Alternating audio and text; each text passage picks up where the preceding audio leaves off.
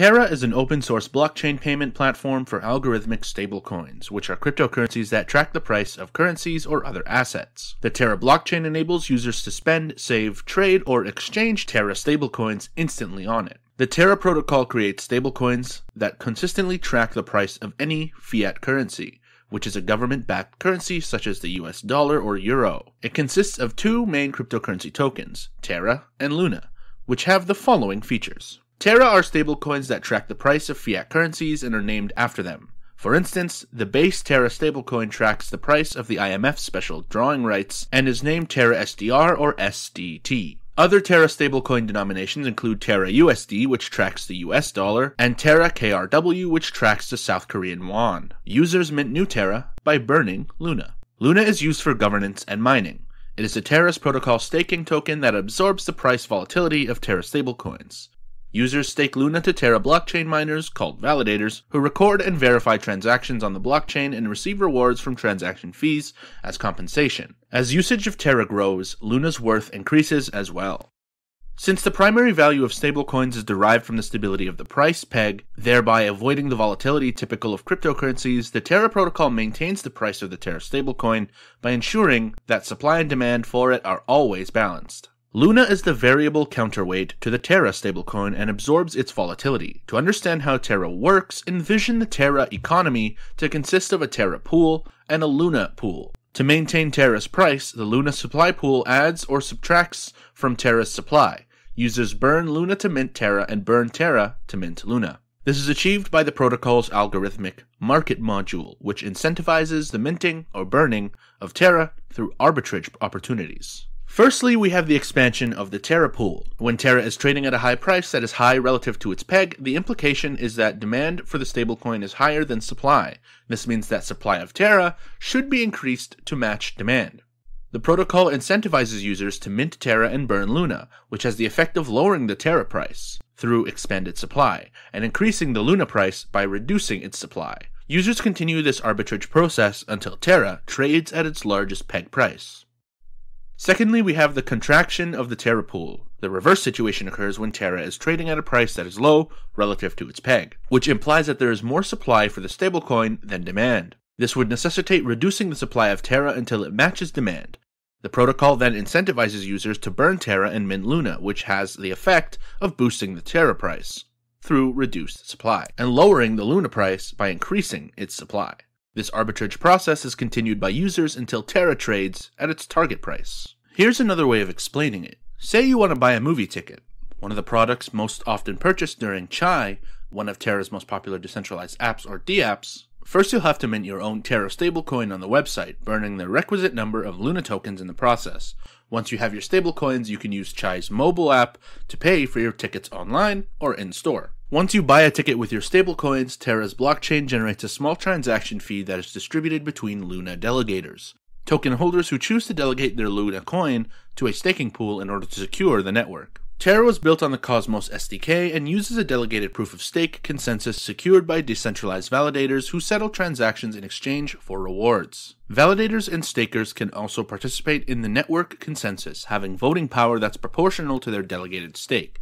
The 130 active validators with the most Luna tokens are chosen to secure the network. Terra's stablecoins are algorithmic stablecoins, meaning that the protocol is designed to achieve price stability by using algorithms. For instance, the value of UST is equivalent to $1 US and should remain stable thanks to the Luna token. When UST drops below $1 US, Luna supplements the UST supply to help it maintain its peg to the dollar. Users who want to mint Terra stablecoin need to burn the dollar equivalent amount of Luna, a small portion of Luna tokens used to mint stablecoins, also known as seigniorage, is sent to the community treasury, which makes minting stablecoins profitable for the network. It's a process similar to the seigniorage from which central banks profit when they print money. Algorithmic stablecoins are considered a very controversial stablecoin class that can be susceptible to extreme price volatility. The prices of algorithmic stablecoins are secured by smart contract algorithms, financial engineering, and the market incentives of independent participants, factors that have proved to be unreliable in times of crisis.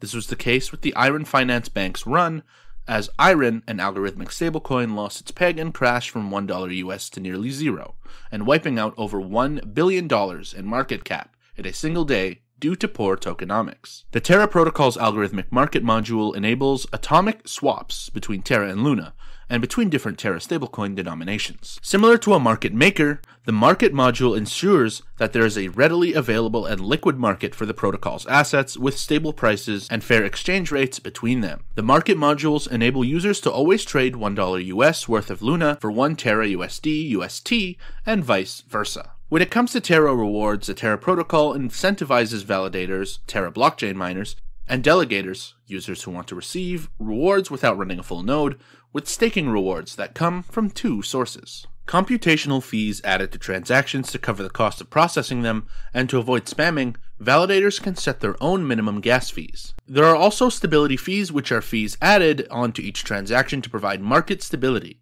There are 2 types. Tobin tax, which refers to a percentage fee added to any swap between Terra stablecoins, and spread fees, which is a percentage fee added to any swap between Terra and Luna, the minimum spread fee being 0.5%. Terra has been developed by South Korean-based Terraform Labs, which was founded in 2018 by Do Kwon and Daniel Shin. Current CEO Kwon was formerly employed by Microsoft and Apple, as well as founding a startup, AnyFi, offering decentralized wireless mesh networking solutions. Shin is the founder and CEO of Asian payment technology company Chai, which is a Terra partner, and was co-founder of Korean e-commerce firm Timon, also known as Ticket Monster. The business rationale for developing Terra is outlined in a white paper from April 2019 that lists Do Kwon as one of the 4 co-authors. The paper proposes a cryptocurrency named Terra that is both price-stable and growth-driven, based on the view that a price-stable cryptocurrency combines the best features of fiat currencies and Bitcoin, while a successful new digital currency needs to maximize adoption to become useful as a medium of exchange. The paper notes that there is demand for decentralized, price-stable money protocol in both fiat and blockchain economies, and such a protocol could be the best use case for cryptocurrencies.